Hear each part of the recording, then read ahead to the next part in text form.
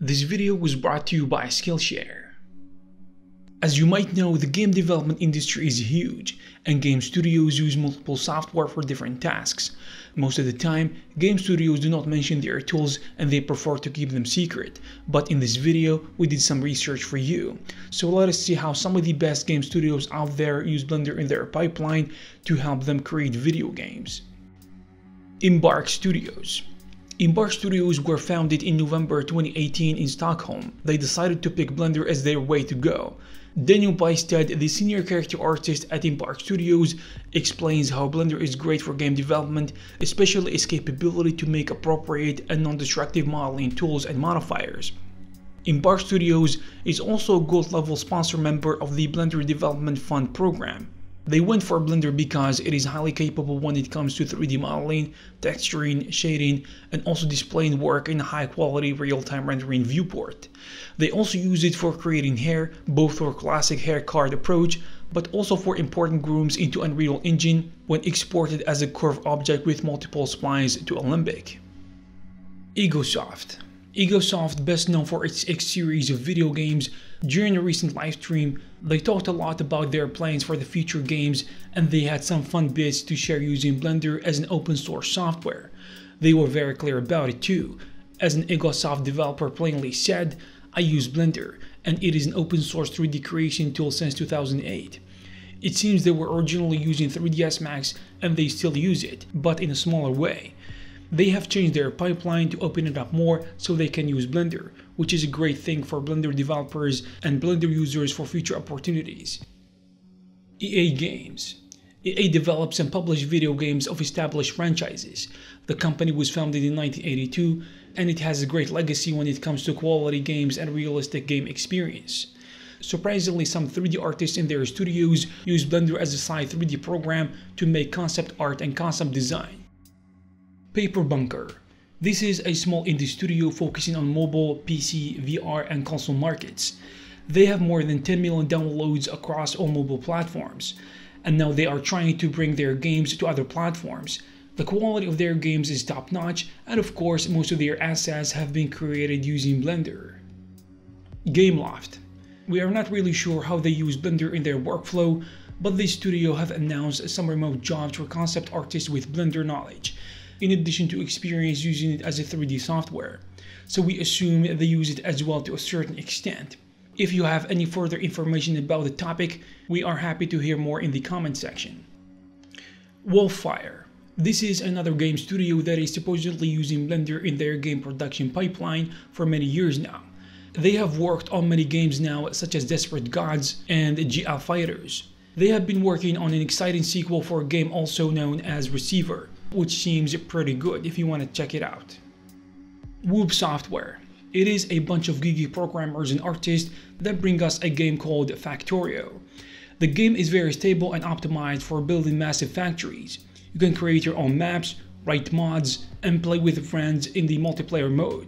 Factorio was in development from spring of 2012 till the beginning of 2021. So far, over 2.5 million people have bought the game. According to the info we got, they apparently use Blender. Originally, this company was a garage company of 2 programmers and 1 artist. With an interesting idea, they grew a team of 21 in-house professionals and contributors around the world. If you are interested in learning more about how to start making your video games, I recommend you try Skillshare. Skillshare is a learning platform that has thousands of classes on a variety of different topics. If you want to learn game engines such as Unreal Engine or Unity and so on, you can find a lot of classes that can help you do that step by step. For example, this class called Unreal Engine 4 Intro into Game Design will teach you how to set up a project, build a level, work with materials, particles, sounds, and scripted gameplay. After taking this 11-hour class, you will be able to create your own video game with characters and environments. And the good thing is, it is very affordable. The first 1,000 people to use this link will get a 1-month free trial of Skillshare. Goodbye Kansas. This is not a game studio, but they use Blender to create amazing cinematics. For example, The Walking Dead cinematic. Zombies game assets were made both in ZBrush and Blender. Grooming of zombie hairstyles were done in Blender, and they also made environmental assets using it too. In the Biomutant cinematic trailer, Blender was used for modeling the little hero character. In addition to that, ZBrush was used too, and the grooming of the floor was done using Blender. Raid World War II Cinematic. In Raid World War II Cinematic, several environments were done in Blender. They started the layout process using grease pencil, and later the grease pencil sketch was linked into each environment artist scene, so they had a good reference when building it.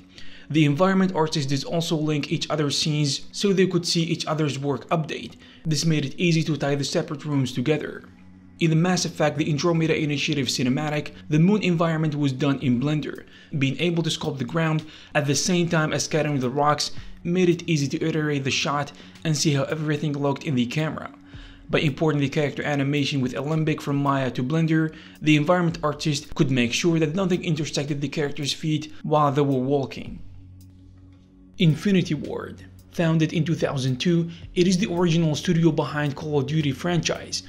Although Blender is not industry standard, it is slowly getting there bit by bit.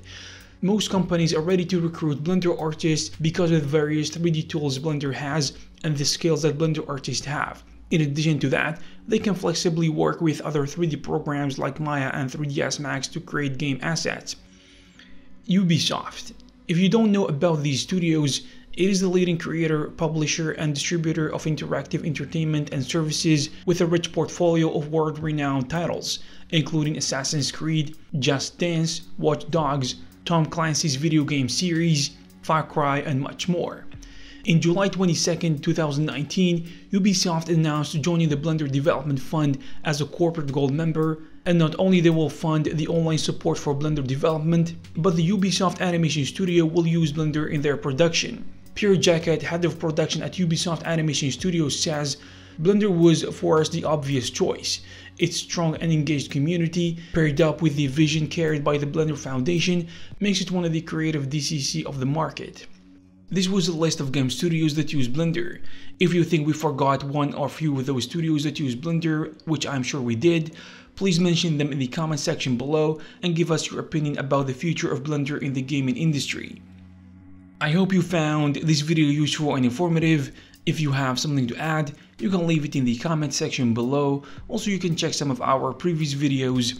Thank you very much, and I'll see you in the next one.